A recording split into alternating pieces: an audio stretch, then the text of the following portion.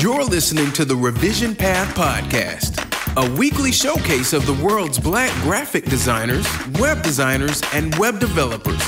Through in-depth interviews, you'll learn about their work, their goals, and what inspires them as creative individuals. Here's your host, Maurice Cherry. Welcome to the Revision Path Podcast.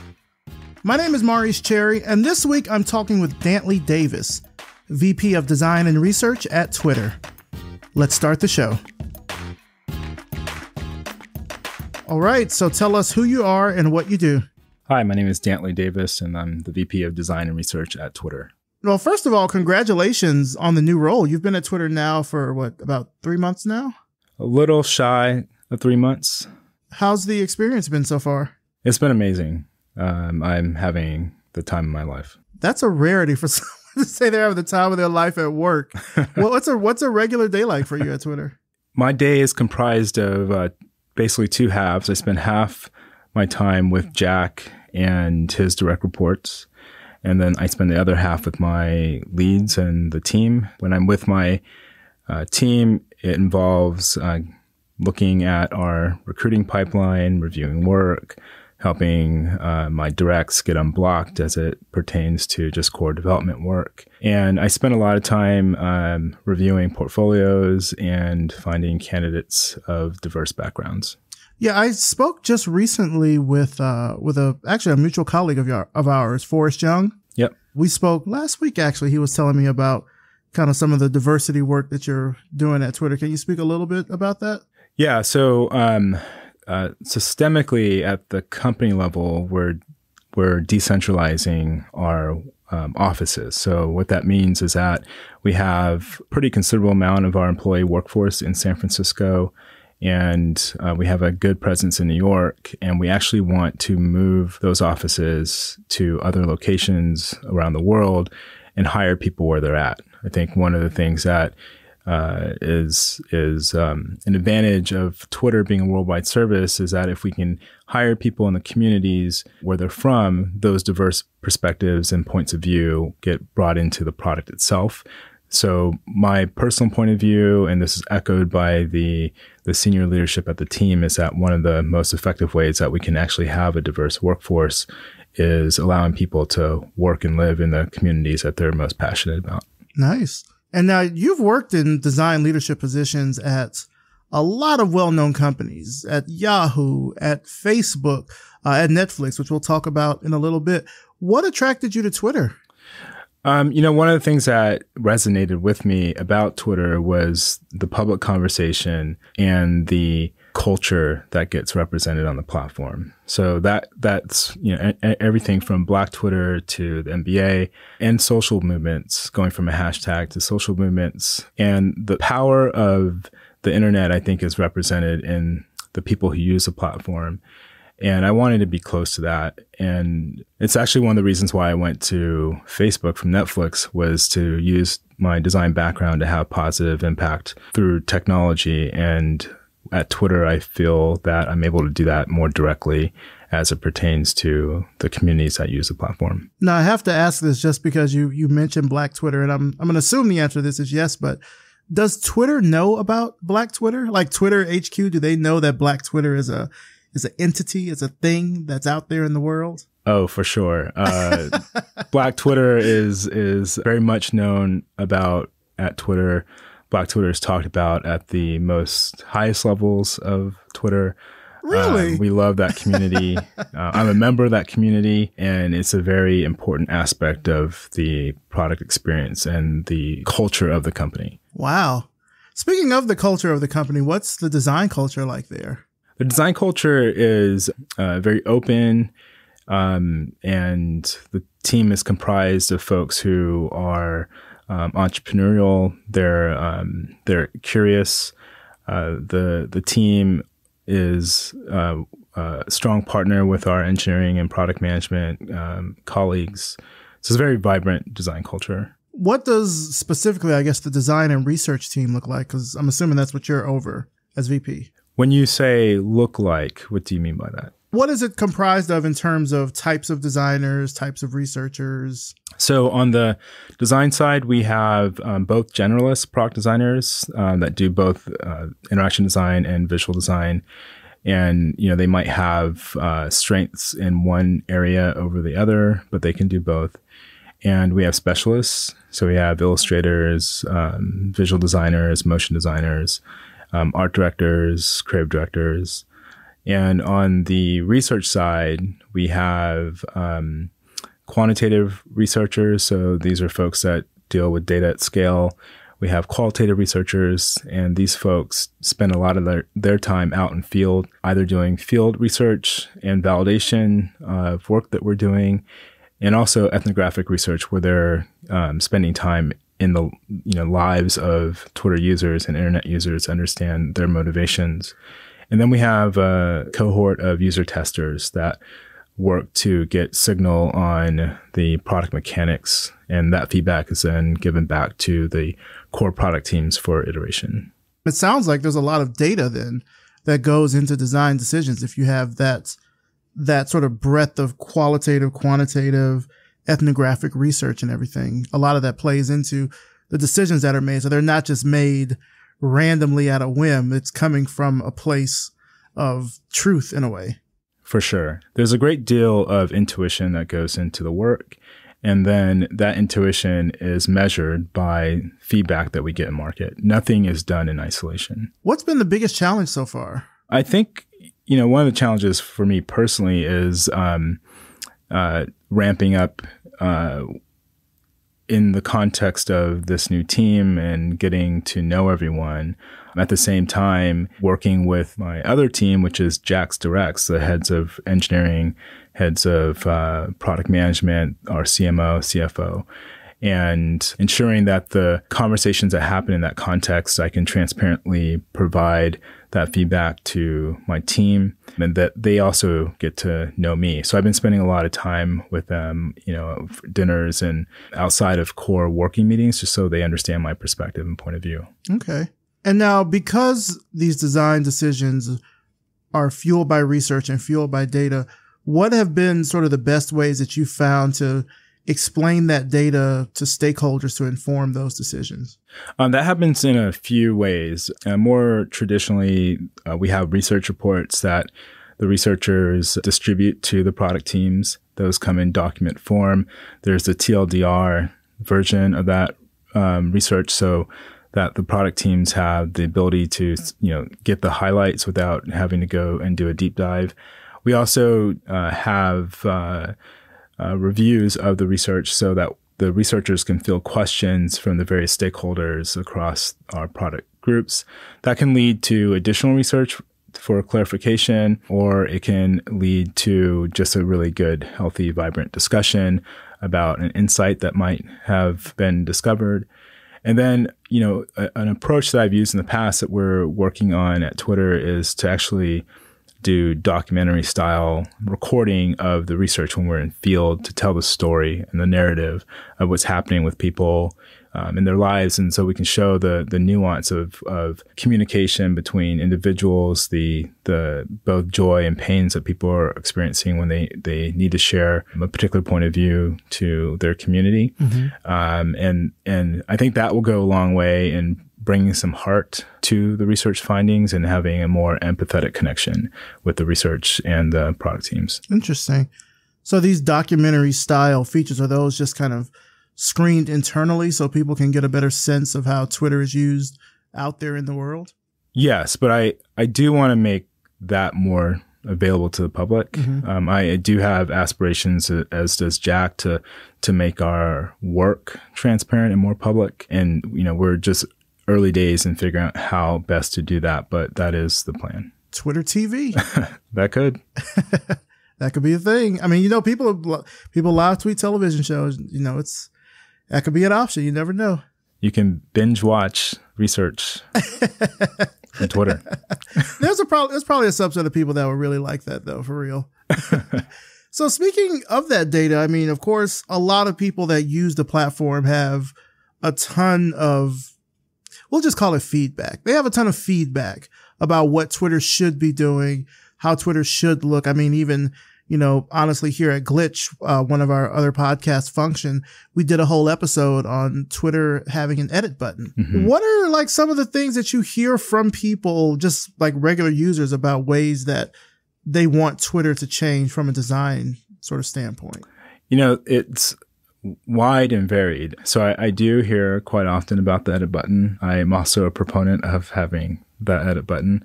I also hear that people want more control over their tweets. So they don't always want wide distribution of their tweets. And if someone retweets them, they want to understand which audience will see that information. And if they get mentioned, they also want the ability to prevent that from happening so they can lock down their content.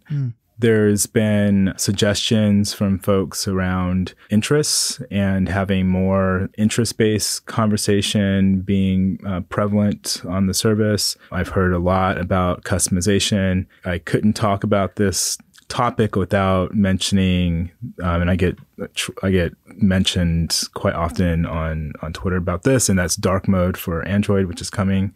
I promise you it's coming.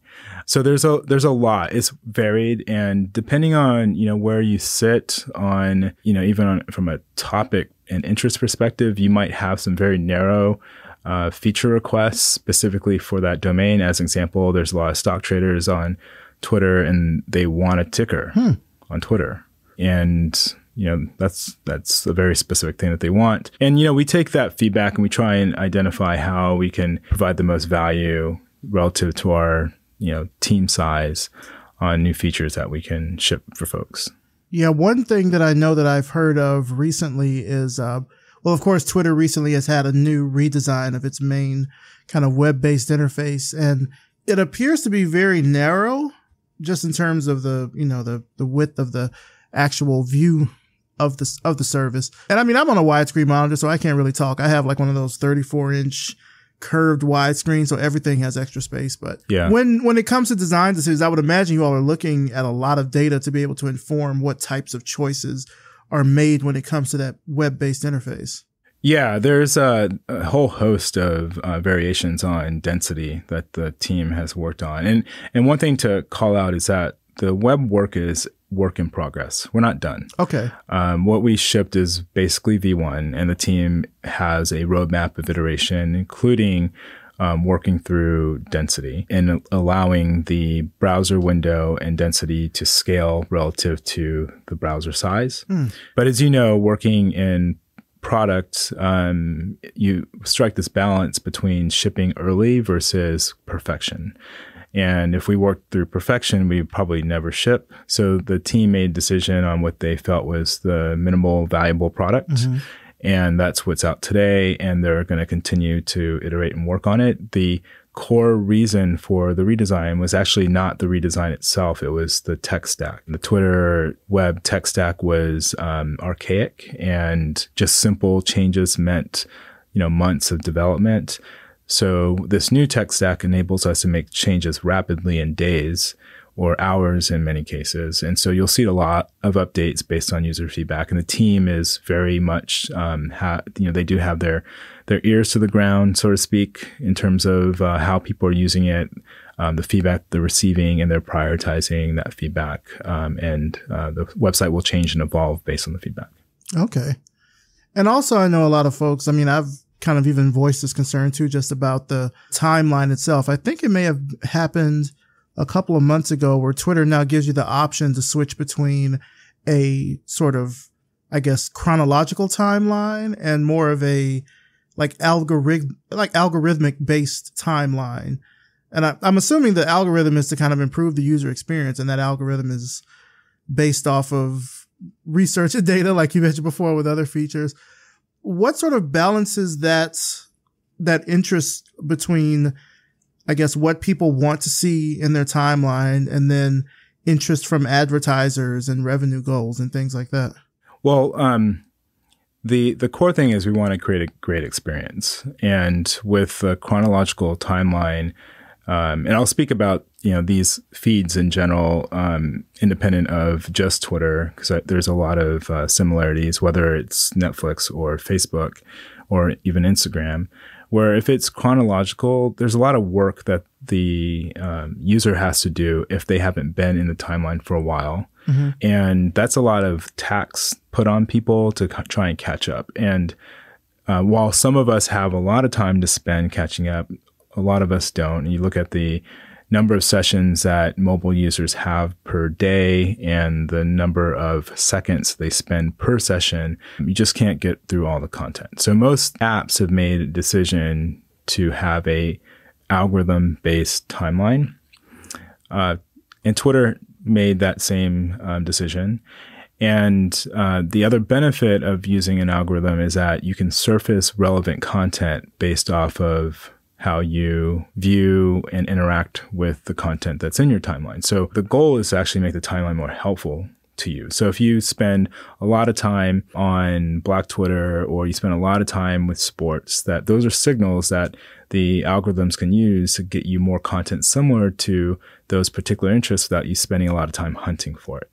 Now, what Twitter had done is to give people choice. So you can use the timeline based on those recommendations driven by the algorithm, or you can switch to a chronological view of your timeline. That user control has actually been viewed fairly positively because, there is control in the hands of the user. Most apps don't or have chosen not to provide that control. And those are decisions independent of ads. Ultimately, we just want to create a great experience for people. And if they find value in the service, they're finding the content they want, they're connecting with the accounts that are meaningful to them, then the ads side will take care of itself. That's interesting that you mentioned that the algorithm's kind of about people that are like sort of trying to catch up for the day, because now that I think about it, a lot of the people I know that don't like that change are people that are always on the service. Yeah. And other places do this too. Instagram probably does it to a much different degree because my timeline tends to be all out of order. But like even LinkedIn does it. You'll go and they have top or they have recent.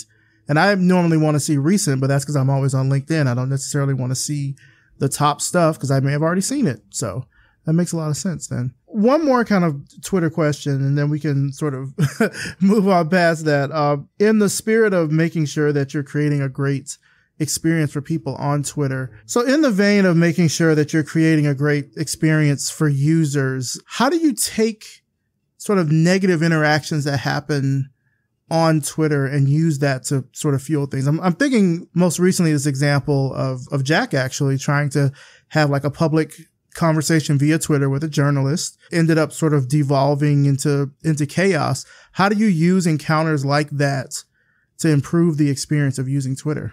It's a good question. And one of the reasons why I felt compelled to join the company, I want the platform to be healthy.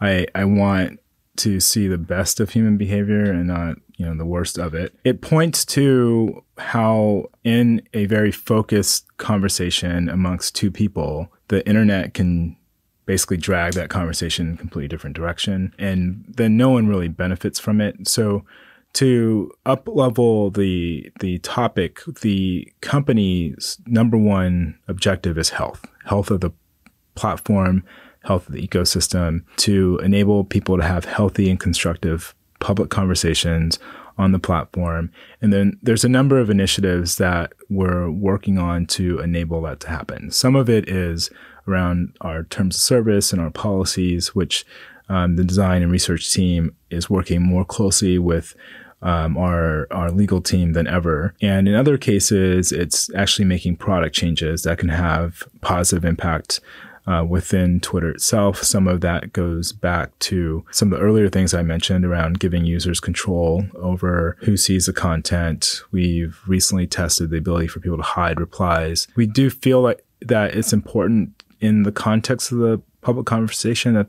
the record is shown.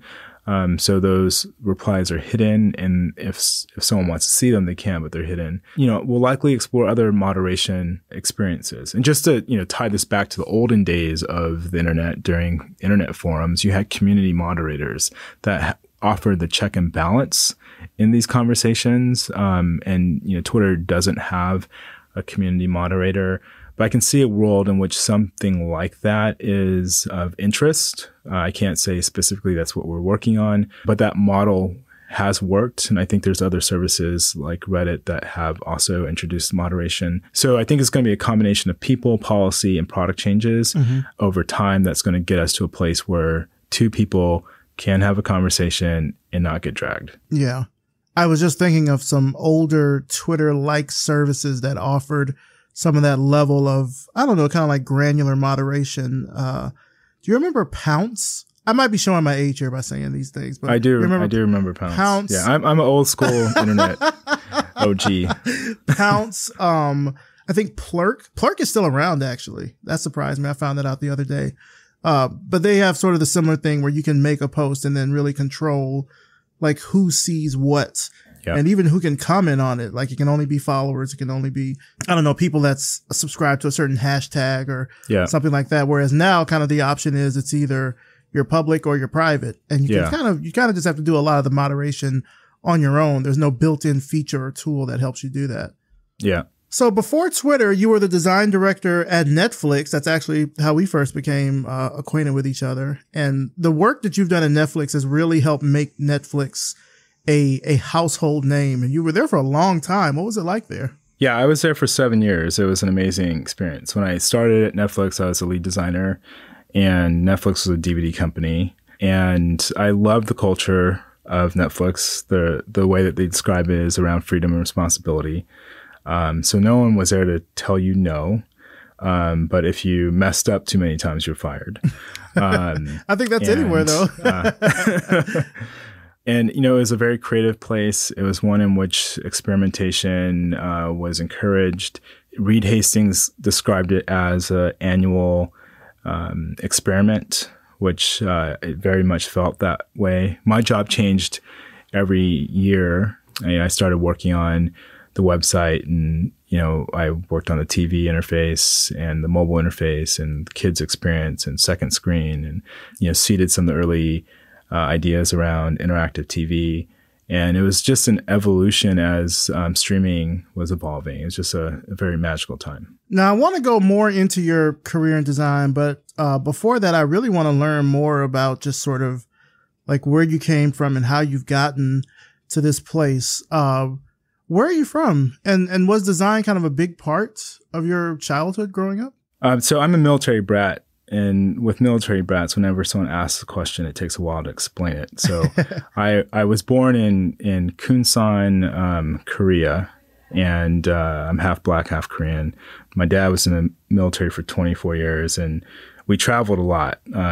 Every year and a half, we moved to a different base. And I wouldn't say design was a big part of my life, but building things were. When I was a kid, I would take apart all my dad's radio equipment that he bought when he went overseas to Japan and brought back. So literally I would get a screwdriver and disassemble all his radio equipment. And he felt that he should channel this energy that I had. And he bought me a secondhand computer when I was 8. And I learned to program Visual Basic. And from there, I was modifying computer games and doing a whole host of things in gaming as it pertained to both code and modeling. So I was doing 3D modeling, and that led to me creating new textures and the like. And I built radio control cars and RC airplanes and model kits, and those model kits I painted and weathered. And so this notion of making things was always part of my life. And it wasn't until I got to high school that a teacher told me that I could have a career in graphic design. And it was something I'd never even heard of. And I had no real concept that this hobby that I had of mine that I actually tried not to talk about because it was not cool to be a computer nerd back in the early 90s in Southern California. That was when I realized that this could actually be a career for me. And that's really how it started. And then you went to the University of San Francisco. You got your undergrad degree there as well as your master's degree. What was your time like there? My time at USF was great. I think the most informative time for me was getting my MBA.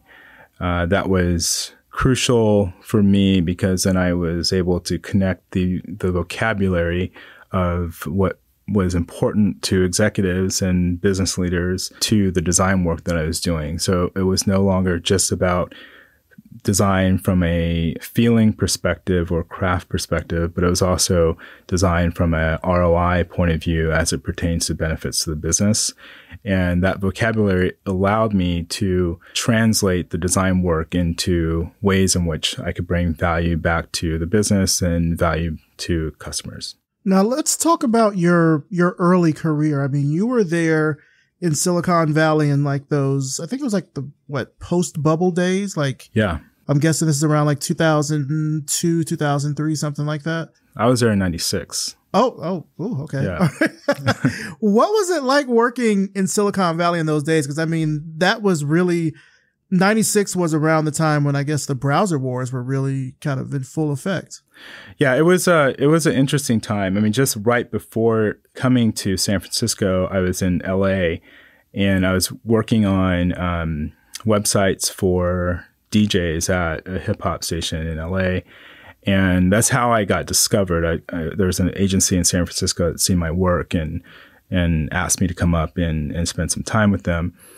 And going from LA, where it was, it's car culture, it was obviously very influenced by the movie and film industry. And as I mentioned earlier, I had to hide my passion and love for technology. And coming to San Francisco in 96, I felt like I found my tribe. Okay. It was cool to be a nerd. And I could just literally let my hair down. I had long hair at the time and be me. And it was a very freeing moment for me. And during that time, I was 18 years old and I knew how to code. I knew how to use desktop publishing tools. And I had these skills that were rare. So it enabled me to get access to projects and to work that I probably had no business working on. And it was at the time, experience that was about learning and experimenting. There was no right answer because no one had, really done it before. And I spent a lot of my time just trying to craft or hone my craft, and become an expert at both being a designer and a developer. And now Silicon Valley and really the whole like San Francisco Bay Area has just exploded because of technology. I mean, we're talking 96 with the browser wars, and then you got the .com bubble, and then of course now the sort of massive growth that's coming out of Silicon Valley. I just want to know, like, being there for over 20 years now, like, what is it like navigating that world? I mean, certainly we hear a lot of, I think, really negative stuff about tech from Silicon Valley, tech bro culture and things of that nature. How do you navigate that world and stay authentically you in that environment? When I came to the Valley, I was the only brown person I saw. Mm-hmm. Unless I went to Oakland or to Hunters Point in San Francisco where I got my hair cut, Black people just did not exist in Silicon Valley. And I remember walking into an elevator of a company I was at, and the janitor, who was Black, came up to me and shook my hand. And he said I was the first Black person he ever seen go in that elevator. Wow. And it hit home for me because I wasn't a tech bro. I was a brother in tech, but I was not a tech bro. And, I worked well with the teams during the day, but then when they went out to the bar and socialized in the evening, I felt like an outsider. Mm. So, I spent my free time just in the lab making sure that there were no kinks in my ability to do great work. So they could never use that as an excuse. My dad told me, and I'm sure a lot of people of color have heard this, that you have to work 2 times harder than the people around you. Yep. And so when they were at the bar, I was working on being a better programmer and being a better designer. I was, fortunate that I was single and I had all this free time to do that. The main difference in that particular area, which is diversity between then and now, is that there's a lot more brown people in the Valley now than there was then. There's a lot of folks who've come all over the world and have a lot of different experiences, both as Black Americans and folks from Africa and Caribbean countries who are in the Valley now trying to find their way. And that's great to see. The number is still relatively small compared to the percentage of brown and Latinx people there are in the United States, but I don't feel like I'm the only one. I literally am not obviously the only one anymore. Right. But I guess in terms of I guess I'm just curious because you've worked at these really big companies where certainly conversations around diversity in tech have always popped up. They've been at Facebook. They've been at Twitter. I would imagine they've also been at other companies that you've been at. How have you seen sort of the conversation change over the years? Early in my career, the conversation never came up. In fact, if it did come up, it was because someone made a racist comment. And then that's what we were talking about, was a racist comment. But literally it didn't come up unless it was negative. And early in my career, I was afraid to bring it up because I was the only one and I had no support.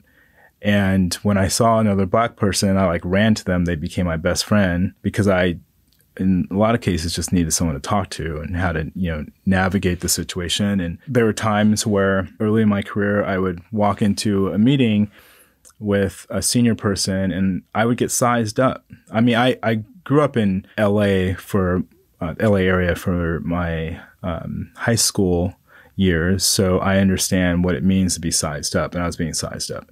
The way I took it was, you don't belong here. And I'm asking you these questions to make you feel uncomfortable. So I just kept my nose down and ran. This is kind of contradictory. I kept my nose down as it pertained to diversity because I didn't have any support, but I ran to the hardest problems at the company. Regardless of what company I worked at, I made sure I worked on the highest visible, hardest problem there and made sure I crushed it. And that gave me more responsibility. I was always then asked to work on the hardest problems. And I felt that by just being there, by doing the work, by providing value, that I was showing the people who were sizing me up that I deserved to be there. And for probably the first half of my career, that's how I approached the situation. The latter part of my career, and this is mostly associated with my dad. He had passed in 2010. And just to give you some context on him, he raised my sisters and I as a single parent. He joined the Air Force so he wouldn't get drafted to the Marines during the Vietnam War. He did 2 tours in Vietnam. So he was raised in Brooklyn. He has these 3 kids that he's raising. And he had us read at 10 Malcolm X, Black Robes, White Justice, Manufacturing Consent by Noam Chomsky. This is part of summer reading for us. And he saw that in me, that no matter how successful that I became in my career, I needed to bring other people with me. When he was alive, those were the conversations that we were having, was what are you doing to bring others with you? So when he passed, I felt obligated to speak on his behalf, to make sure that the culture that I was so connected to was represented in the work that I was doing.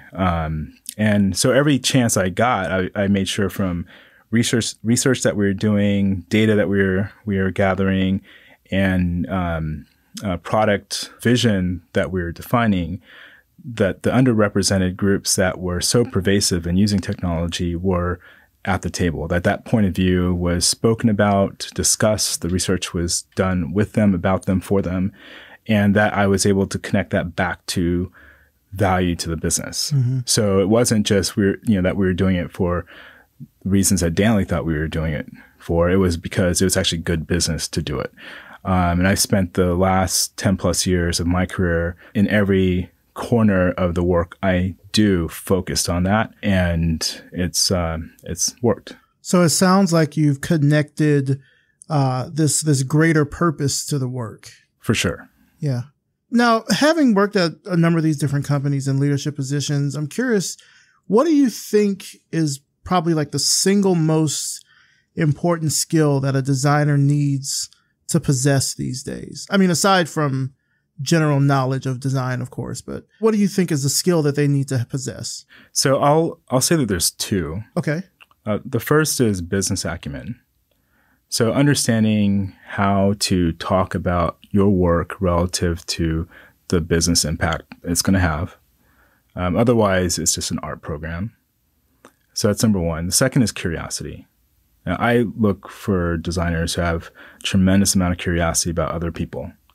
And if you have that curiosity, you're not looking under the same rocks for the same answers. You're trying to understand the motivations in other people's lives. These people may have lived in a different country than you. They might be a different gender, skin color, socioeconomic differences. That curiosity is so important to having an amazing design career and creating great products. Are you where you want to be at this stage in your life?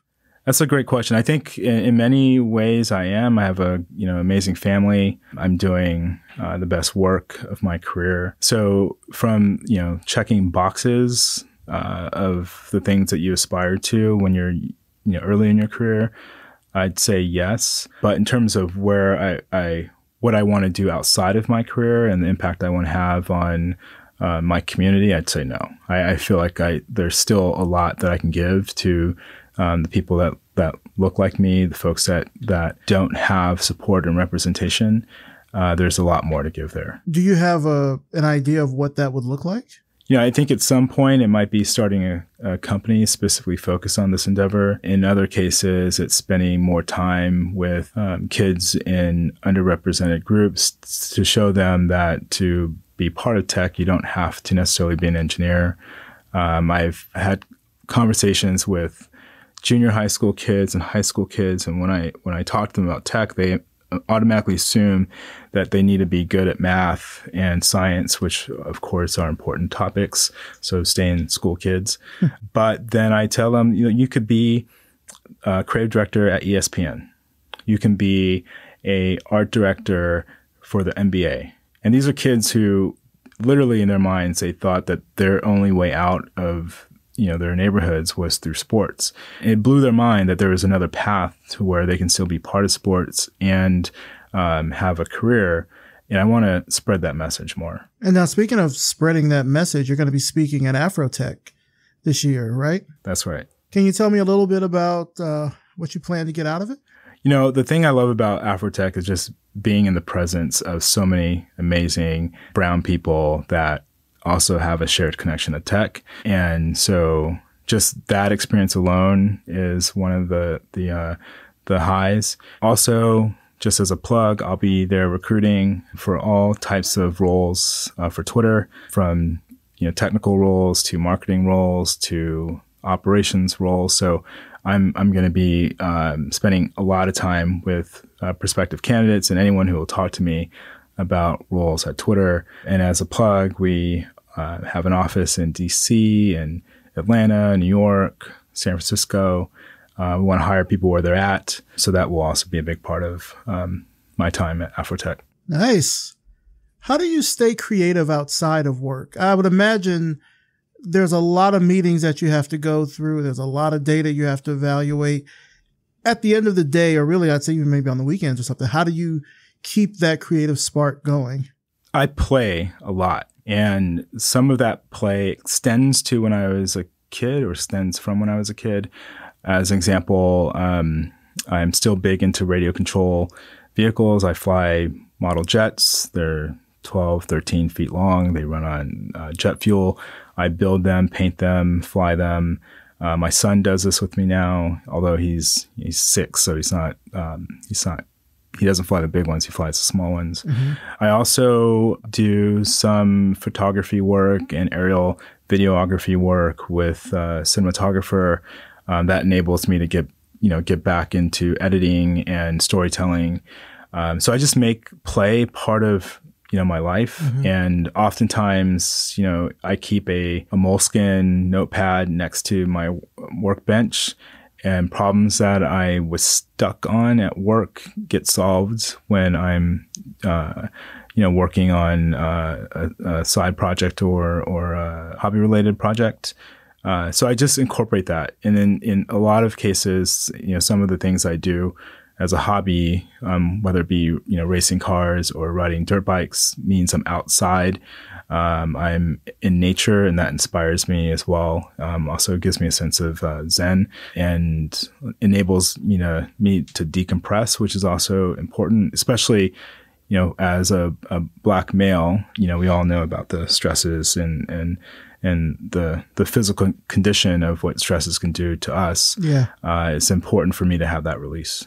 Are you finding that your kids are getting interested in design now at their ages? My kids are really young. My daughter's 2. So design for her is coloring Disney princesses. My son's 6, and he doesn't really understand design, but he does understand making things just because he sees me make things. So he, is an avid Roblox and Minecraft player. We, paint radio control car bodies together. He tries to take something a toy that, is off the shelf, and he'll start to modify it, whether painting on it or making it better for him. So I'm starting to see some of that happen with him, which is really cool. Nice. What are you the most excited about at the moment? I'm really excited about Twitter, a year from now, where we have a product that has less toxicity on it, that's healthy. People can have the ability to share their point of view in a constructive way and feel safe on the platform. I'm really excited about the prospect of enabling communities to thrive on that platform and to be able to connect with one another and work together to solve big problems that we're having in society and the world without trolls taking those conversations sideways. And I think that by designers having this conversation with other designers, with other companies, so we can make a better internet. And I think it's only going to happen by us being openly transparent about our process and how we get there and working together. And my hope is that more designers are having this discussion in addition to having discussions about pixels. The policies associated with our products are more important right now than the pixels. Right now in your career, when you sort of look back at all the work that you've done, what do you wish you really would have known when you first started? I wish I would have known that it was just going to be all right. I stressed so much early in my career about being perfect, by being the hardest worker, by working the most hours, sleeping under my desk, and having some balance would have been great. And if I known back then that things sort of worked out, maybe I could have had a little less stress as I was, on that journey. What does success look like for you now? For me now, success means my team being successful, that the designers on my team are doing their best work, that they're seen as the best design team in the industry, that they're making profound change towards positive social conversations on Twitter as a platform, and they're doing the best work in their careers. And the next year, I'm hyper focused on that. And speaking of the next year, even kind of moving forward from that, where do you see yourself in the next 5 years or so? What kind of work would you like to be doing? I have this aspiration to work in TV again. I kind of worked in TV when I was at Netflix, and I do enjoy the process of storytelling. And there's a lot of interesting things that I've seen in the Valley over the last 20 years, stories that I think could make some interesting content for TV. So, if I squint, I think somewhere, in the future, I'll be doing that. Okay. Writing for TV, maybe? Something like that? Possibly, yeah. No, it's not a bad idea there. Well, Dantley, just to kind of, wrap things up here, where can our audience find out more about you and about your work online? You can find me on Twitter. I'm at Dantley, Dantley. All right. Sounds good. Well, Dantley Davis, I want to thank you so much for coming on the show. Thank you for entertaining all the questions I had about Twitter. I knew that when I would have you on the show, people would want to know all sorts of stuff about Twitter. So I thank you for being able to answer the questions that you were able to answer, but also just to talk about what your experiences were like, being a Black man in Silicon Valley for this long, as well as being, kind of a design leader, because there's not a lot of us at that level.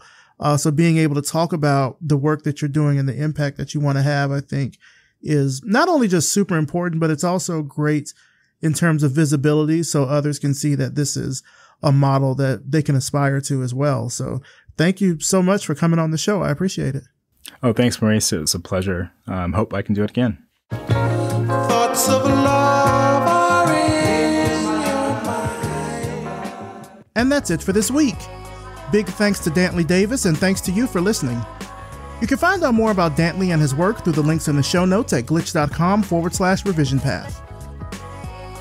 Revision Path is a Glitch Media Network podcast and is produced by Maurice Cherry and edited by Brittani Brown. Our intro voiceover is by Music Man Dre, with intro and outro music by Yellow Speaker. We're also powered by Simplecast, the easiest way for podcasters to publish and distribute audio on the internet. Make sure you check the show notes for a link to sign up for a 14-day free trial. And if you liked this episode, then please let more people know about it by leaving us a rating and a review on Apple Podcasts. It takes about a minute or so to do. It's really, really simple, but it also helps spread the word about Revision Path everywhere, worldwide. You can also find us on Spotify, we're on Google Podcasts, we're on SoundCloud, basically wherever you find your favorite shows. And make sure you're following us on Facebook, Instagram, and Twitter as well. Just search for Revision Path. Thanks so much for listening, and we'll see you next time.